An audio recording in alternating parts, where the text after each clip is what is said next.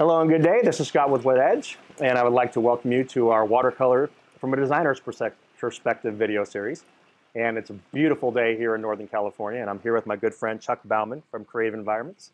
Chuck, why don't you, first of all, thank you so much for your time and sharing your wisdom with us as far as watercolor. Just why don't you go ahead and tell the audience a little bit about yourself. Scott, first of all, thank you very much. I always love the opportunity to talk about my favorite subject, which is swimming pools. This year happens to mark my 60th year in the swimming pool industry here in Northern California because of my family. Thank you.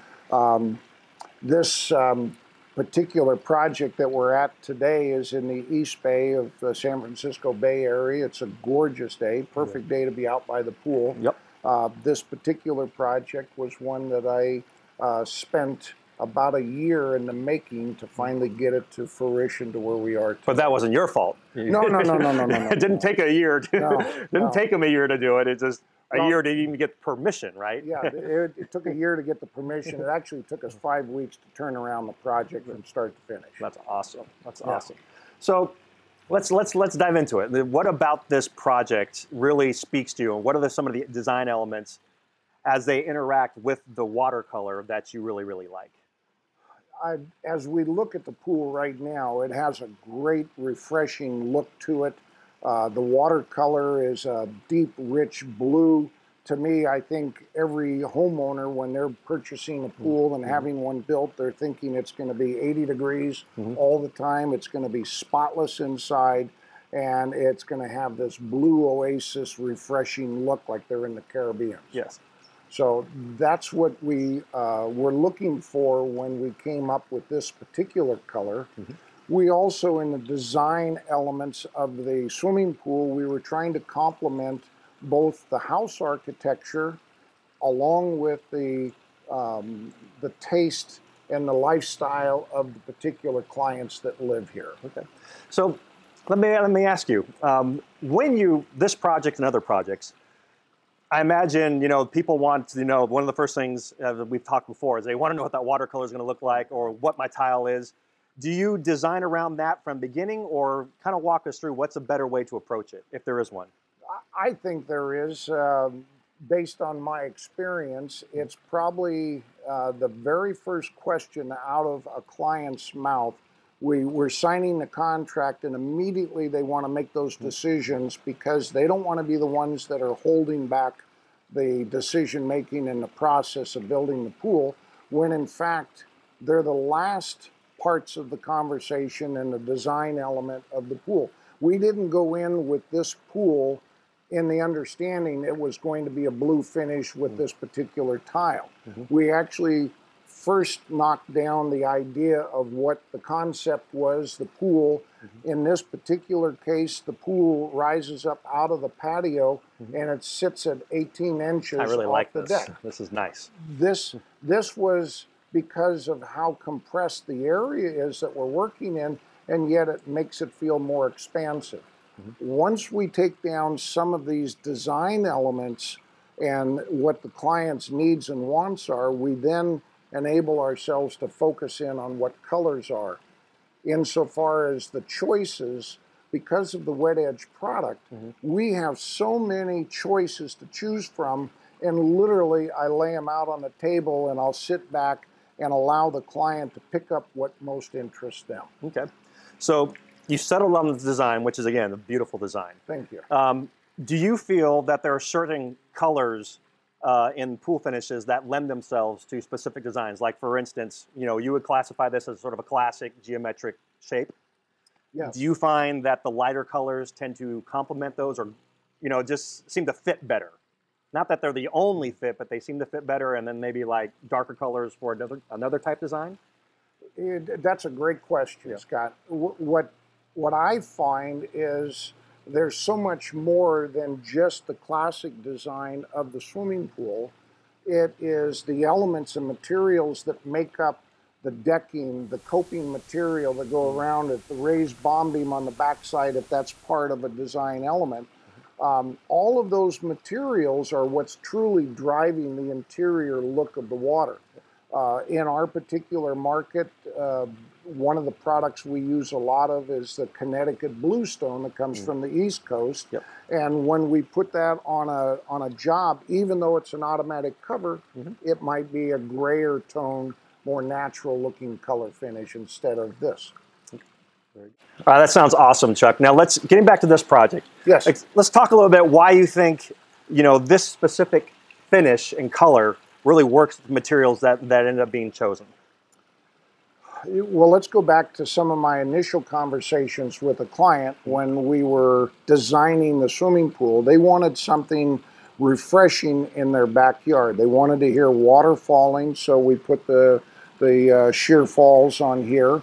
They wanted to have something that looked beautiful and blue. Blue was the driving color that was most important to them. Okay. And I think this one here fit the bill perfectly.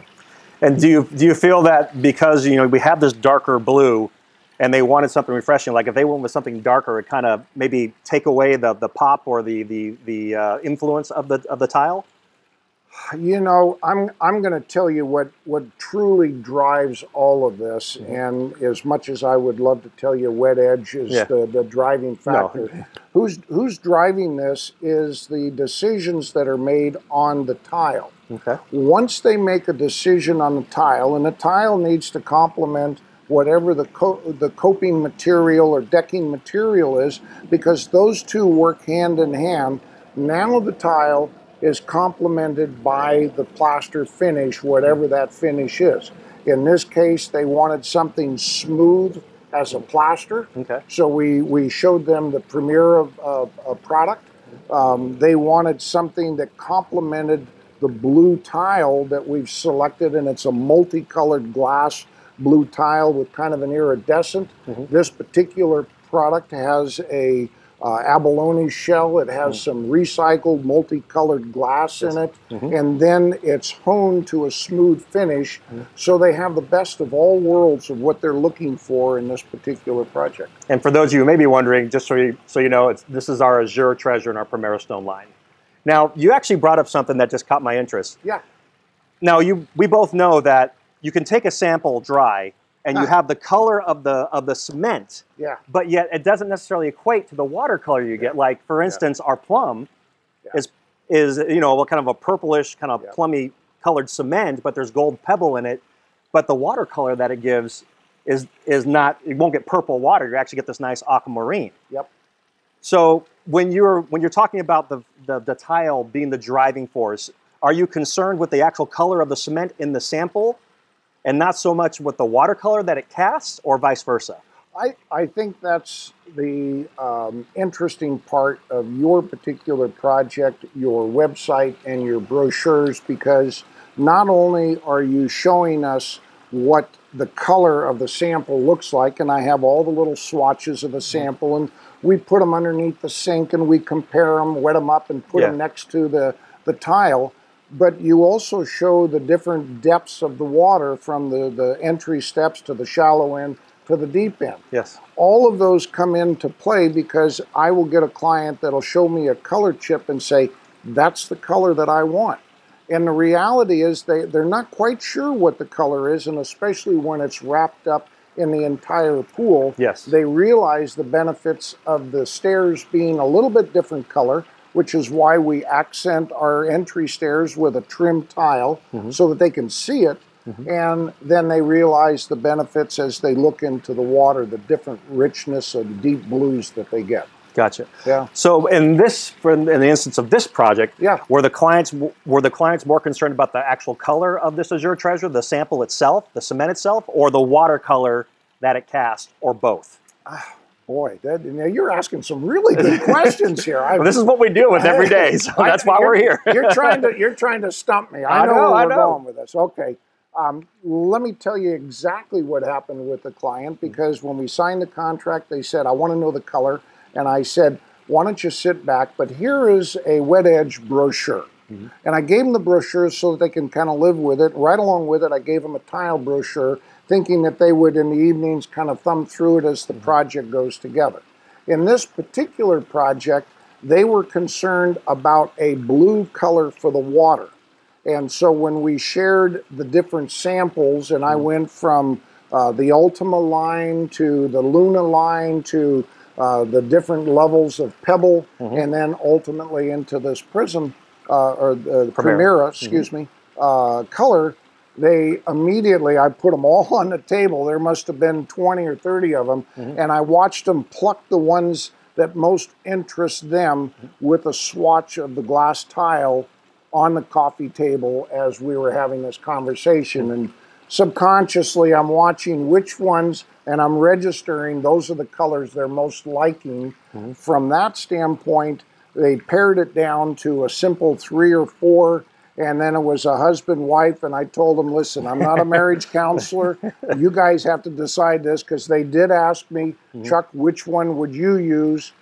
I think every one of your products are excellent, and in the right application and the right setting, any one of the colors work for that distinct client.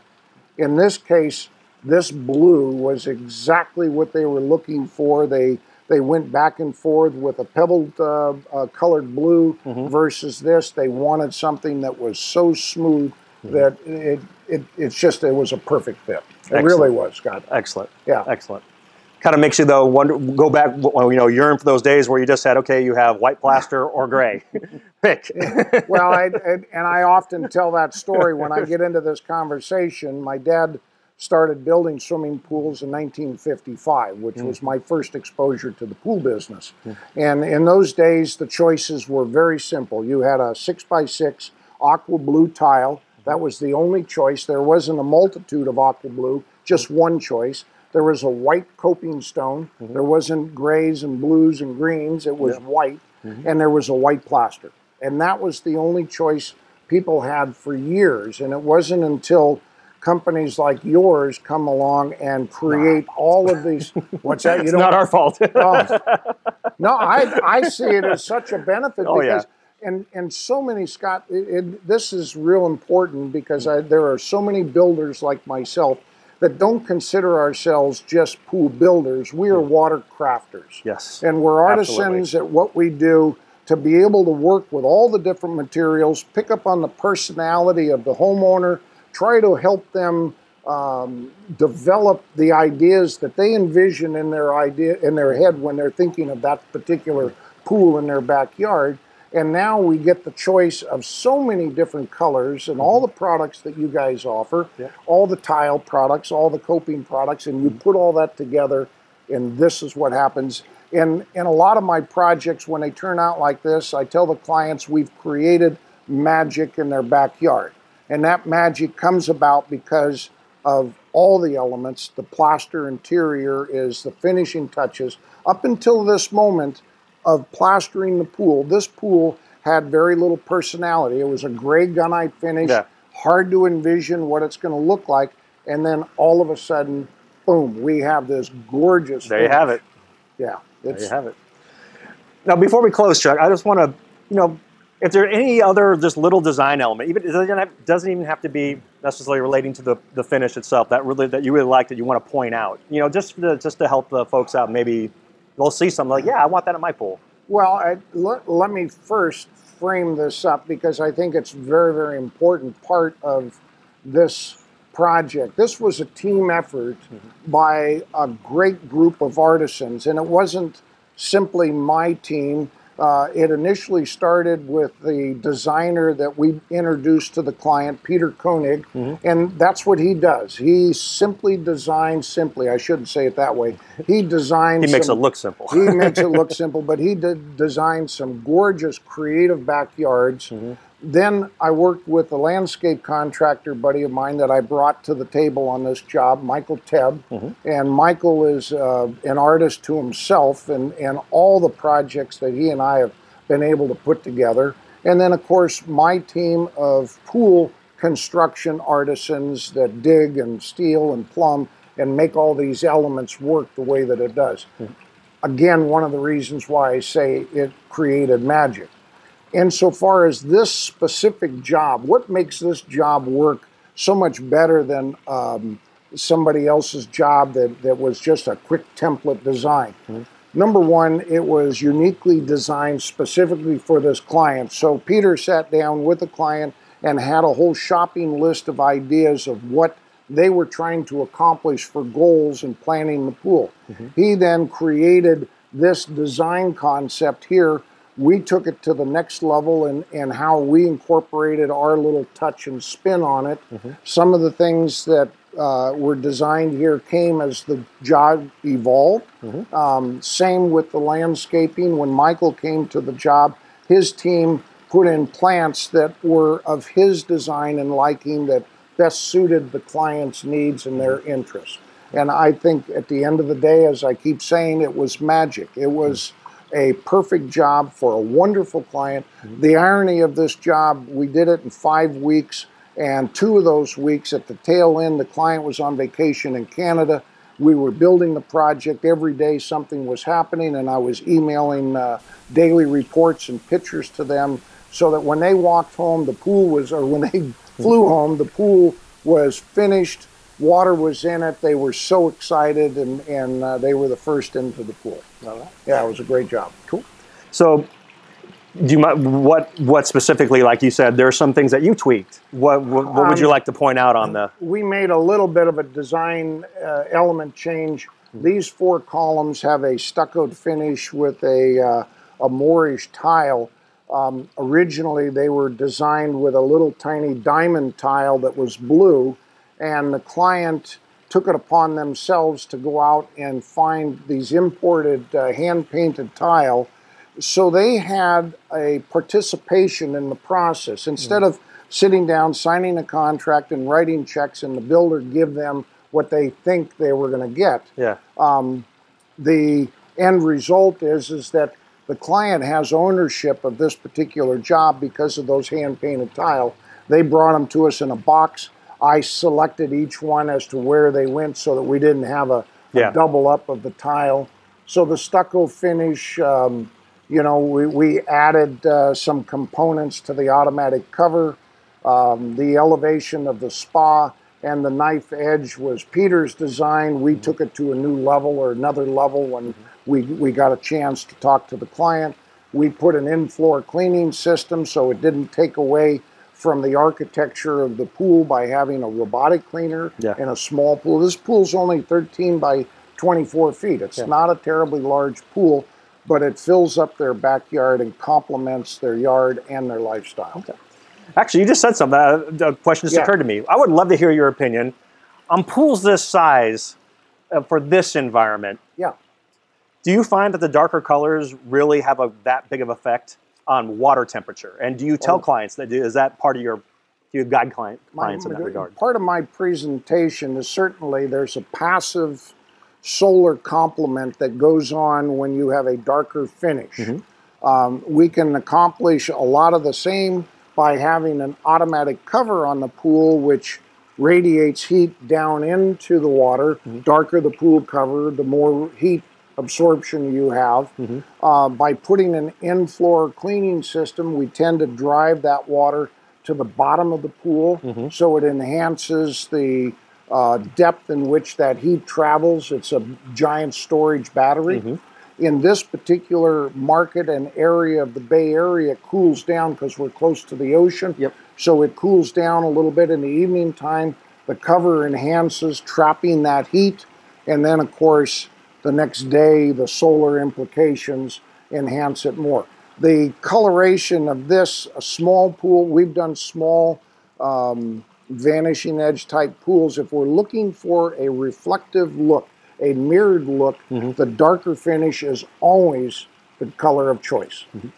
When we're looking for refreshing oasis, the lighter blues are more of those colors of choice. And that's, you're kind of taking a lead from your clients as I sit and listen and talk to them of what their expectations are in the swimming pool. I'm gathering these little pearls of information that they're dropping behind, and some of those pearls are what they're expecting, that refreshing look. If they say refreshing, I already know we're going to go in the blue coloration. If they're saying we want to see this reflective look to capture the look of the mountains in the background or the vista or the vanishing edge, I know we're going to go with a darker finish. All right. Does that help you? That absolutely helps me. Yeah. Absolutely Good. helps me. Good. Well, I think we're going to stop it there. Chuck, thank you so much again for your time. It's been a pleasure Scott, for me. It's been my pleasure. And thank you for your time. As always, we hope you find these videos helpful and informative.